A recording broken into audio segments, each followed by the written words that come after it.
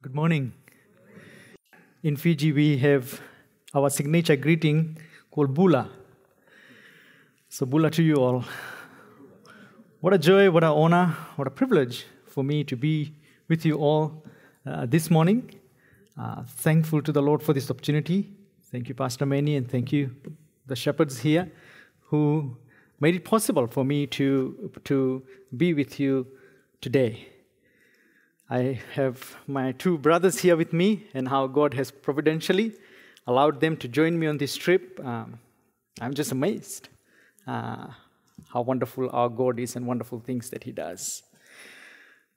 In year 2015, I had the opportunity, in God's kindness, to go to an island northeast of where I'm from. And the opportunity was to do a workshop over there, a preacher's workshop. This was a new venture for me. Two of our graduates who were down on the ground had prepared something. I had no idea what they were doing over there in preparation, but I went, trusting the Lord for the opportunity. And when I ended up there, I found out that there is no electricity in that village.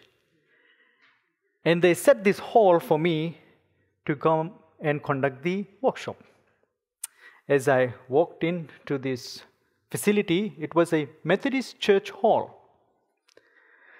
And I was led inside, introduced to the facility. And then I came to the pulpit where I would set up my things to do the workshop. What caught my eye that day was that right beside the pulpit, there was a tombstone just next to it. And with the tombstone over there, I became very inquisitive. What is this? And I read some inscriptions over there and found out that this was the tombstone of William Cross, sent by London Missionary Bible Society in the 1830s. And he came. And as I also read a little bit about him, with him and others who came, the mission on which they came was a very dangerous mission. And so when they were boarding the ships to come to the islands, people like William Cross knew this is a one-way ticket. And so he came, and of course, since his tombstone was there, he died there. The mission was dangerous, as I had mentioned before. The natives were barbaric. Anything was up for grabs. Struck with fever and lack of medical attention, he had the opportunity to slip into Australia, get his treatment done. What did he do? The fever turned into further complications of cholera and typhus fever.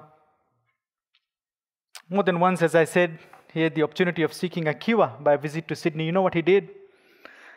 The love that he had towards the heathen Fijians, historians tell us that that was stronger in him than the love of life itself.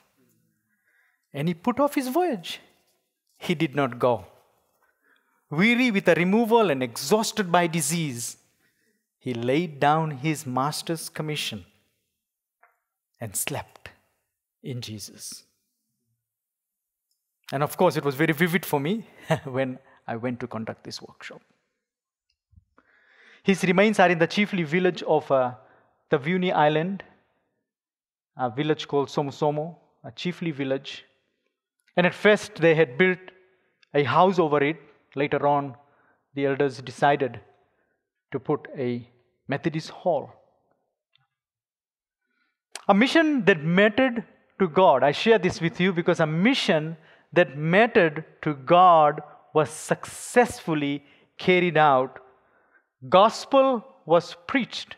And again, historians tell us 79,000 those who were practicing a cannibalistic lifestyle turned to the Lord Jesus Christ. That's the region from where I come. That's the country from where I come. Today we will look at a story where a prophet was given a similar commission. Go on this dangerous mission. What did he do? If you have your Bibles, please turn with me to Jonah, the book of Jonah.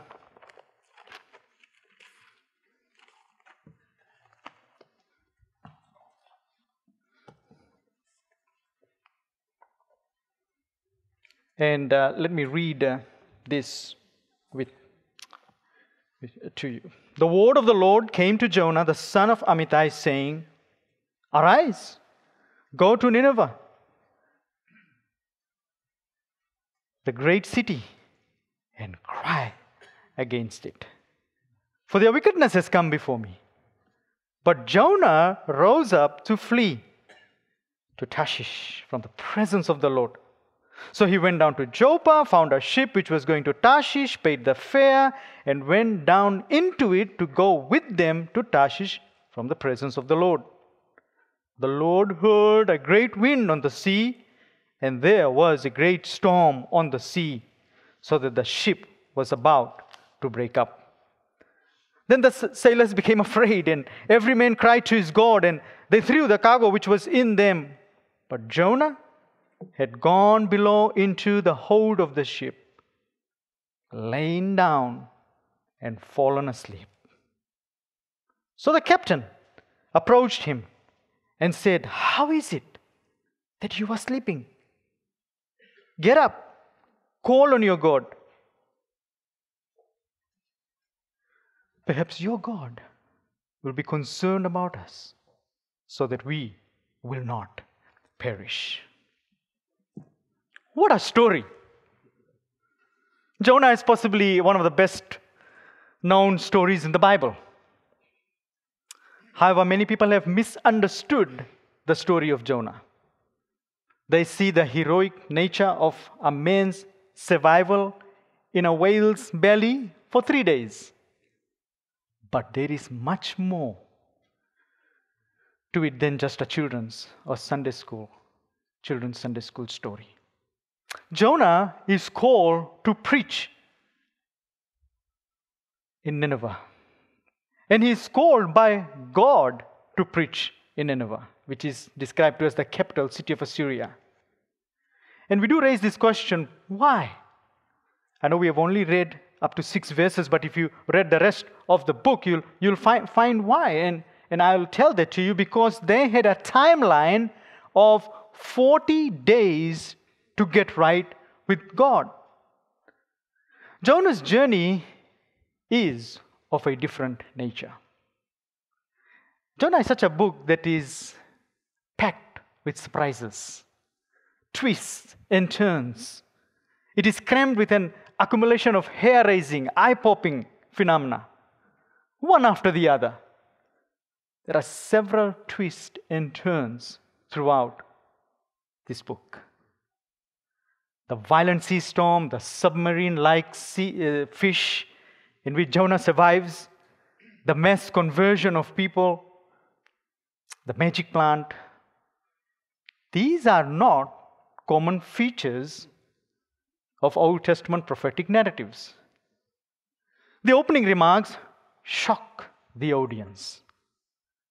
Why does a reputable prophet like Jonah take light of God's commission? Why does he despise the people of Nineveh and refuse to teach them the gospel when God is willing? How marvelous it would have been if Jonah would have done what God had told him to do instead of fleeing.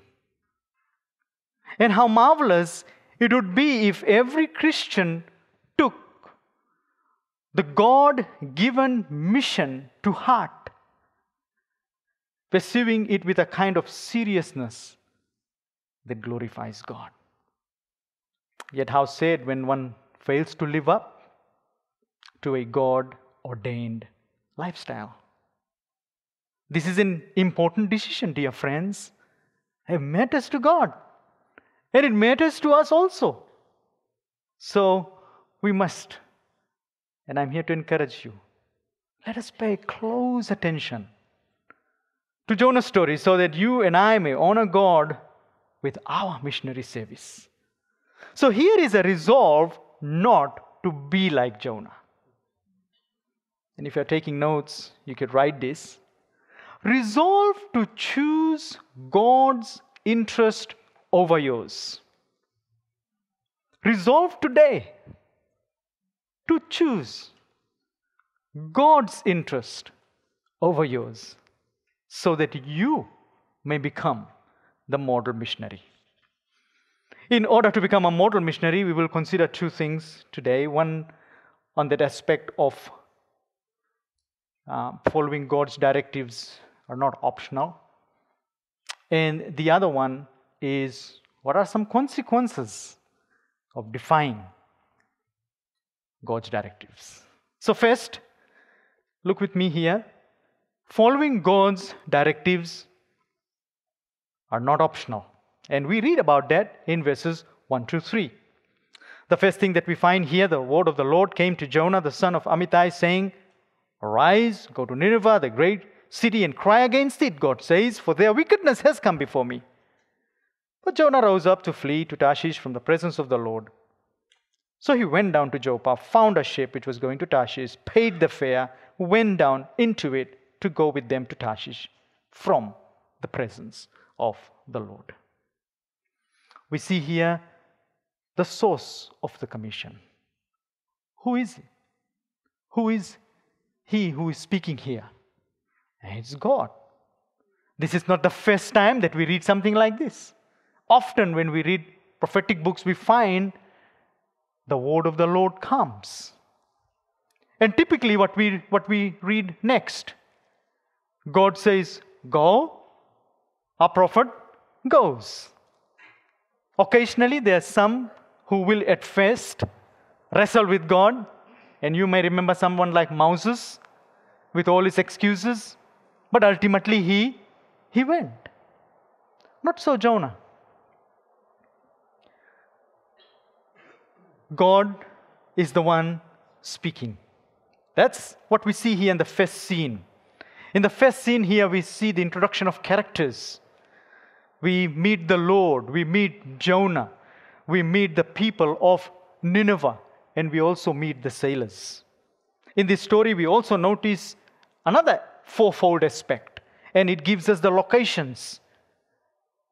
We see Nineveh, we see Tarshish, we see Joppa, and then we also see the ship. These detailed information sets the tension of the story. And the tension of the story is what will happen to Jonah and to Nineveh. What will happen? Earlier in chapter 2 of the book of Nahum, if you went and read Prophet Nahum, he gives us some more background. Jonah doesn't here. But the question that we will also raise here as we read this book, why does Jonah do what he does? For that, we have to go outside of Jonah, the book of Jonah, to read what Prophet Nahum has to say about this people group. And you could make a note and read it another time. Read Nahum chapters 2 and 3. And then you'll get a gist of why this hesitancy and reservation there is in Jonah. Prophet Habakkuk also talks about this particular people group.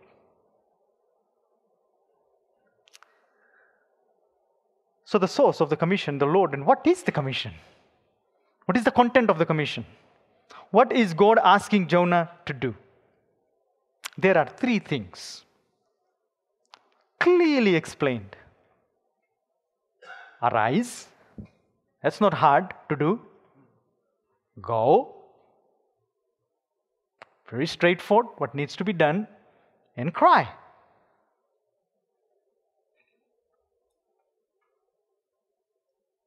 The reason the Lord desires this, because the Lord even is kind to tell Jonah why he wants that to be done. And that's found in the next part of verse 2. Their wickedness has come up before me. And as we read that, we must realize the brevity, we must realize the impact of who's speaking here. What happened to Adam and Eve?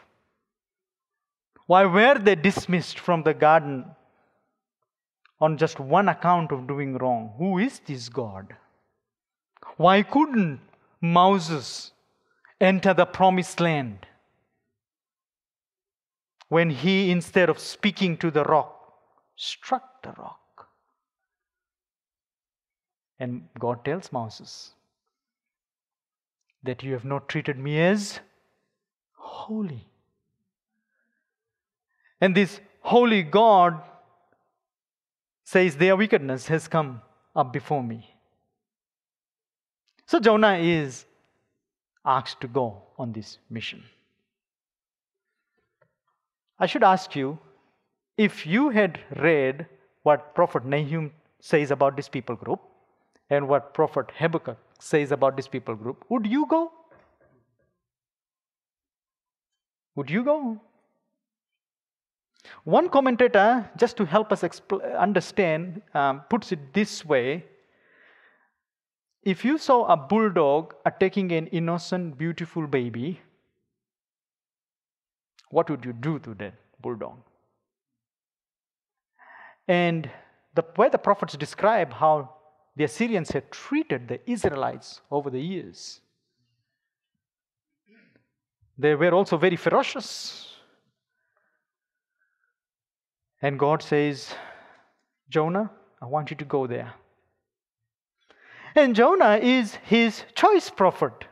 So even as this command is given to him, there is not a mistake made by God that he just, he did not pick the right man for the job.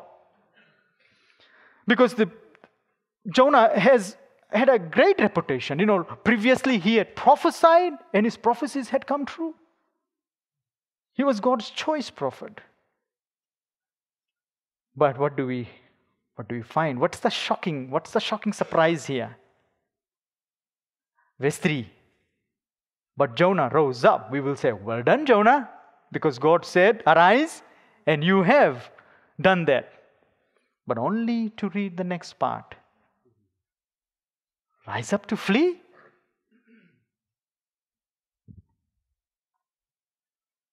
If you look at that particular verse, and what also helps us is verse 5, Jonah takes 5.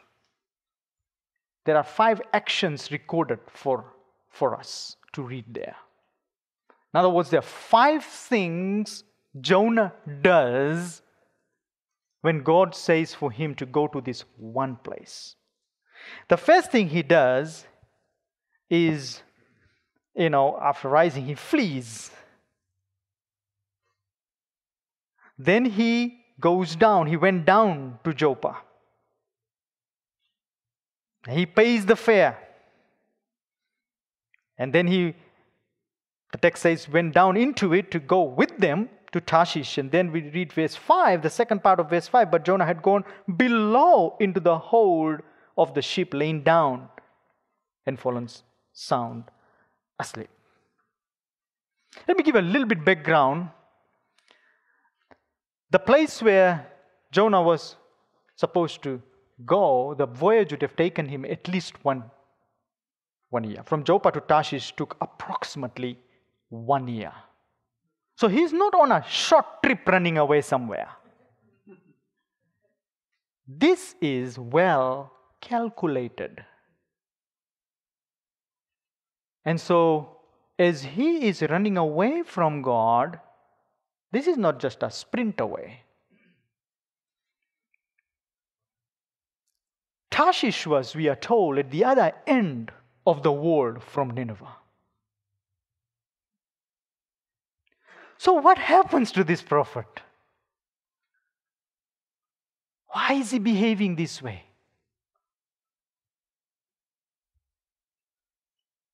There's one thing I will say over here. Jonah's problem was not so much with what he knew. That wasn't the problem. As far as his theology was concerned, he would get A's, even A pluses. He had substantial theological knowledge. I'll just point one point to you. Look at verse 9 with me. He said to them, I'm a Hebrew. I fear the Lord. That's good theology. I fear the Lord God of heaven, who made the sea and the dry land. He knows who's the creator God. He already knew what he needed to know. The problem was that his theology had not sufficiently penetrated his heart and his way of life. And this becomes costly for this prophet. He acted against what he knew. So, Jonah is described for us over here as an anti-prophet.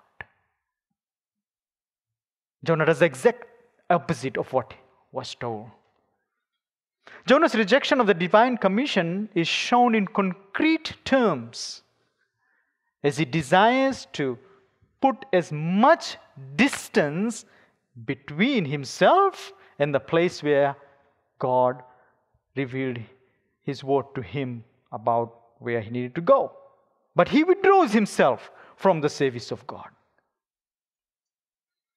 Do you know also that Jonah, we are told, is the only prophet who ran away from God and didn't deliver the message? We're also told he's the only prophet, commentators tell us, the rest of the prophets were sent to the nation of Israel. He's the only prophet he was sent to the Gentile. What a privilege, isn't it? That was bestowed on him.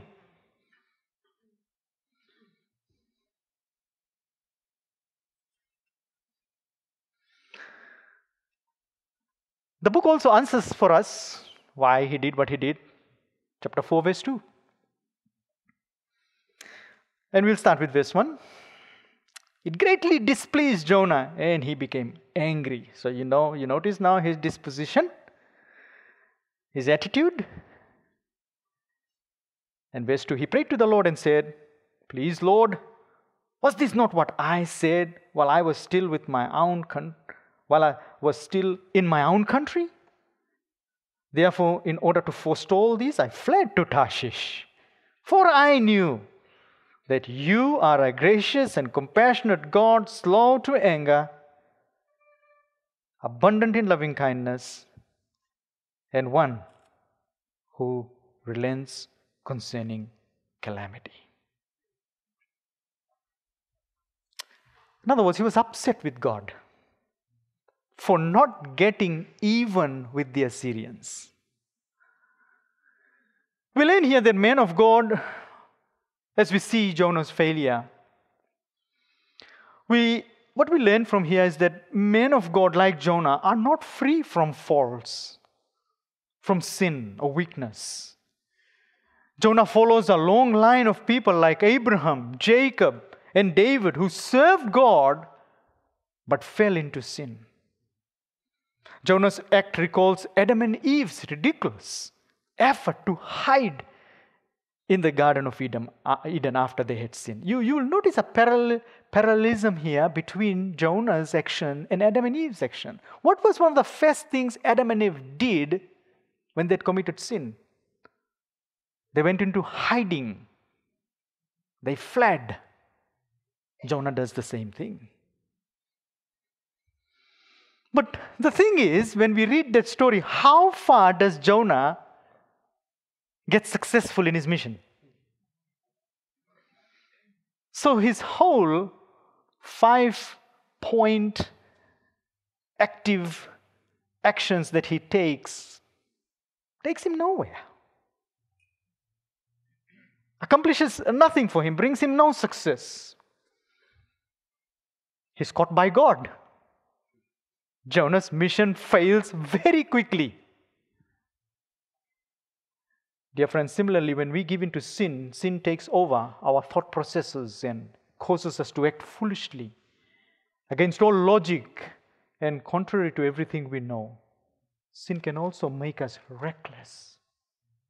Something we pick up from not just Jonah, but from other servants of the Lord. One application here for us is, this is not the way to use Christian knowledge. What we know should direct our actions. And how wonderful it would have been if Jonah had carried out what God had told him to. To delight when God says something, to take it to heart, to carry it out.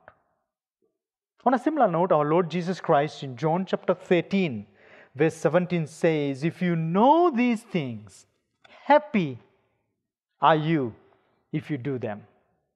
Jonah is miserable. And he's in a miserable state. And so his reckless actions,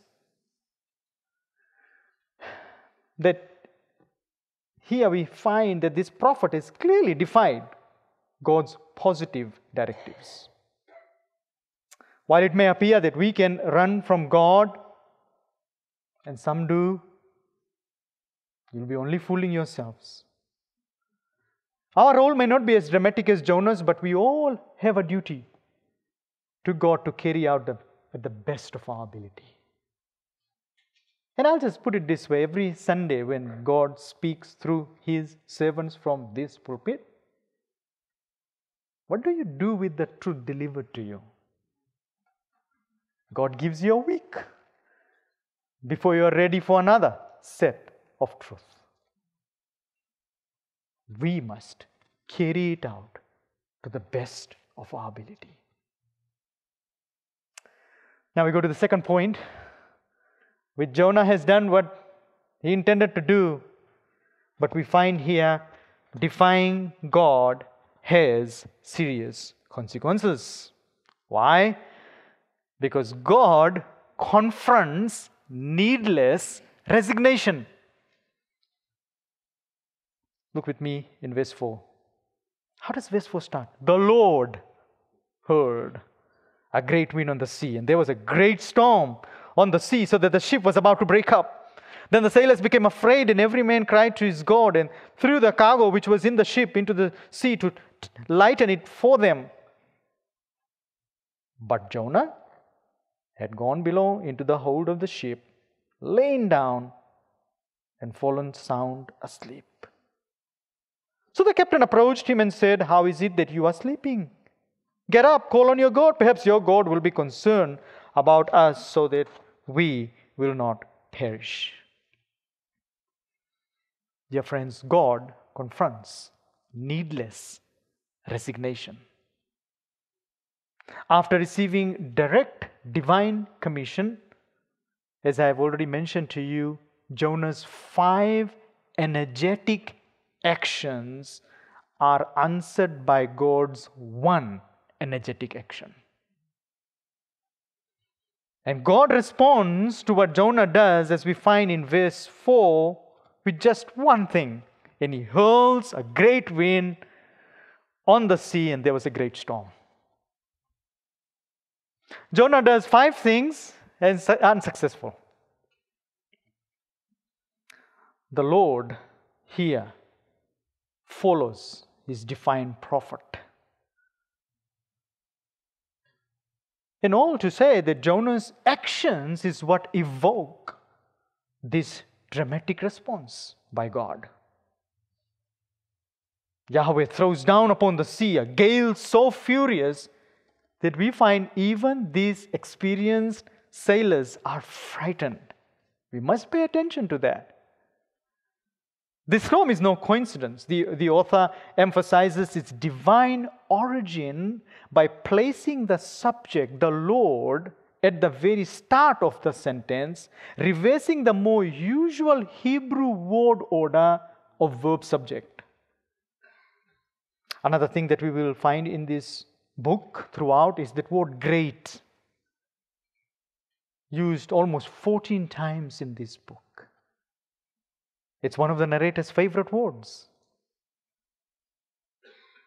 And so we see here the sailors' lives are in danger. Once again, the language is very evocative. The author speaks of the ship as it were a person struggling with the storm, moaning and groaning, breathing heavily, and finally giving up rather than continue to fight against the wind and waves. The powers of nature and even the ship itself all cooperate with God in putting an end to the prophet's vain effort to escape from the presence of the Lord. One more thing to keep in mind here, something quite serious about what Jonah's actions do. As we read that Jonah had his eyes that he wanted to rise up and flee to Tarshish. What is more serious here is the object, and that's being God, who's abandoned. When Jonah is fleeing from the Lord, who is he abandoning? Though he is thinking of Tarshish as a safe hiding place for him. Doesn't the psalm tell us something about the Lord is our hiding place? You think about what Jonah is doing. You are deserting your true hiding place and substituting it for Tarshish. And these are things we picked about this prophet. And yet the apex of God's creation is defying his creator, while other creative objects are exactly doing what this God, Almighty God, is calling them to do. These are observations here in this passage. Years ago, a young man began to nip and talk loudly of being temperate in all things. He defended his right to drink, boasted of his ability to stop when he liked. He's in the storms right now. Storms of financial distress, storms of social degradation, storms of domestic unhappiness, storms of spiritual decline. Some sins may appear to be very little. Decisions matter. And here we see God is in control of things, not us. And when we choose to disobey Him, like Jonah did, we should expect bad consequences. Because from the moment Jonah went his own way, things started to go wrong. But there's more here for us to learn. And here we meet face to face with our Creator, our good God, our great God. You know how Jonah has treated his Lord? The Lord treats him differently. The Lord relentlessly pursues him. And he is pursuing who? A sleepy prophet. And that's what we find in verse 5. Then the sailors became afraid. And every man cried to his God and threw the cargo which was in the ship into the sea to lighten it for them. But Jonah had gone below into the hold of the ship, lain down and fallen sound asleep. Look how he pursued the only Israelite in this story. We have the sailors who are non-Israelites. We have the Ninevites who are non-Israelites. And you see the heart of this God. He misses no one. And even someone who is rebellious at one time, He goes after him. What a God. For Jonah descended into the ship's hold, laying down, slept. This is hard to believe. Really hard to believe. How could someone sleep in such a situation? The ship tossing on the sea, sailors shouting frantically above deck. And yet we are told This is what he is doing. He may have been well drenched because of the design of the ship. That's possible. And yet we are told he is sound asleep. It seems that the prophet's deep sleep was but another aspect of his effort to escape the presence of the Lord. Sometimes when people don't want to cope with life, they tend to pull down the shutters, turn off the lights, cover their heads with a blanket, and try to sleep until all their problems go away. Like children, they too think that if we cannot see, we cannot be seen. If we just sleep, all the trials of life will disappear. The point here is that our troubles of life will wait for us at our bedside and be the first one to greet us when we wake up. We still have to deal with them. Christians have no reason to escape life since the grace of God supports us all the way. The love of God accompanies us all the way. Friends, dear brothers and sisters in Christ, God deeply cares. He cares for people like the Ninevites, who were so brutal to God's own chosen people. What kind of a heart this God has? And He does care and love you deeply. And if you are a believer, you have a good shepherd on board in your life. And He is so good that He has committed Himself to make you lie down on greener pastures. I'm amazed by that psalm, how that psalm starts. Usually when you and I lie down, it's at the end of our day, isn't it? After we have done the day's work, after cooking has been done, all the chopping and cooking and cleaning, and then we have eaten it, and then we lay down. You see the picture over here? As the psalmist describes our good shepherd, he makes us lie down, satisfied. A person who's lying down is one who is satisfied, meaning with full stomach. This is the shepherd we have in our life. It's a good shepherd. He makes us lie down in greener pastures. He leads us beside quiet waters. This world is so noisy, so disturbing. But we have a shepherd who's committed to guiding us beside quiet waters. We have three enemies that work very hard to turn things upside down in our life. And sometimes we do face storms. Sometimes we are struck. But let me remind you about the commitment our shepherd has made. He restoreth my soul. And of course, He guides me in the paths of righteousness for His name's sake. This is the same God to whom Jonah is now turning his back and running away from. That's not a good plan, Jonah. Don't do that. We have a caring shepherd who will ensure we suffer no lack. Jonah has his own logic and reasoning about the Ninevites. But Jonah, trust this God. You just do what He has asked you to do. He will do the saving work. He has said to go and preach, and you do your preaching. And if He's desired 120,000 Ninevites to come to His fold, don't you think He's able to bring them through His word? He spoke the creation into being.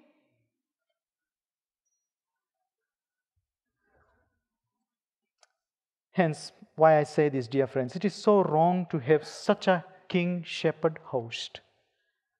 but go down into the ship's hold and sleep. We need to get up and call upon our God. Here we see all the sailors are afraid. These are seasoned sailors, accustomed to storm-ridden voyages, but they have panicked at this time. One good thing that can be said of these sailors, and we find this here in the text, verse 6, so the captain approached him and said, "How is it that you are sleeping? Get up, call on your God. Perhaps your God will be concerned about us so that we will not perish." His desire for prayer amongst the sailors here. In fact, they have already prayed themselves, but to the wrong gods. And those gods they have prayed to are nun gods. They cannot help. The sailors were trusting in nothingness, in idols that cannot even move a hand or blink an eyelid.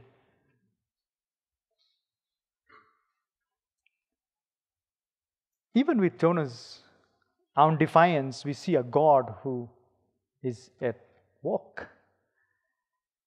And we see that these sailors who are now fearful of the storm, how the story goes in chapter 1, that now, because of this episode, they start fearing the Lord. Wonderful things we see here happening in this text, even with this prophet's defiance, what God is about. We are told that fear is very crucial to the episode that frames the narrative here. A literal translation of the opening words of verses 5, verses 10 and 16 highlights not only the close link which exists between them, but more importantly, the development which occurs as the sailors now progress from fearing the storm to fearing the Lord. God has His own ways of getting people's attention. You know, these sailors were on a voyage. They had a mission. Depart this port, have the goods on board, and deliver it at that port. If you read this story, halfway through, what are they doing to the goods? The very thing that ship is about is they're throwing it away. Now turn around and go back and load some more goods to finish the journey. But in the midst of it all, while they were not looking for the Lord, the sailors were not. They were brought to the ford. Mission, God's saving mission is at the very heart of our God. God desires none to perish, but all to come to repentance, we are told by Peter. Well, Jonah is a book that presents to us a contrast here that we need to see Jonah's self-centered hatred towards a people group versus God's compassion for them. I believe this book and the story before it is clearly intended to teach us readers not to reflect Jonah's attitude and practice. And sometimes we can be judgmental of other people groups. And we could do that with our incomplete knowledge. God is the only righteous judge, favoring whom He pleases to. God sets the agenda and timetable. Our job is to follow His instruction. Jonah is not the story of a man and a fish. Rather, it is the story of a man and his God. Jonah was so self-absorbed and lost sight of his great God. Dear friends, if we are not careful, that can also happen to you and me. We also can start very well, but along the journey, slip away.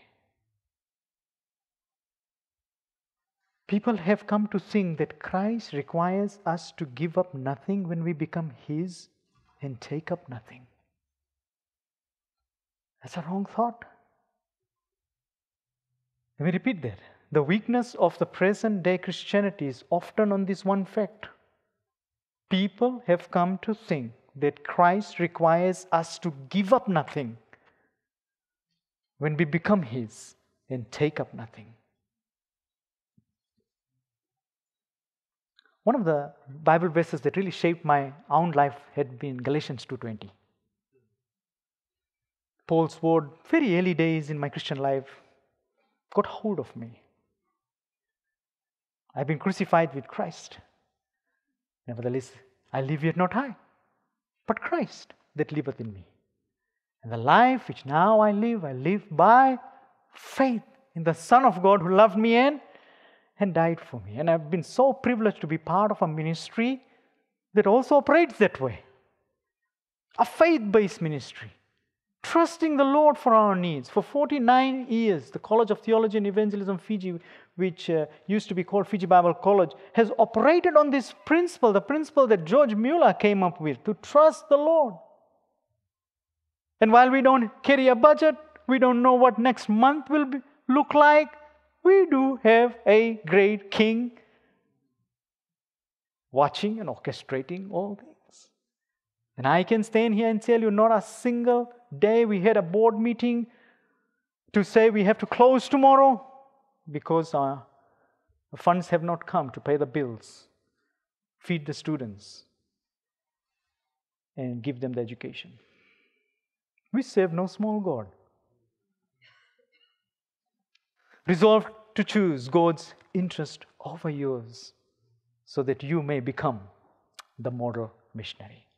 God bless you all. Thank you.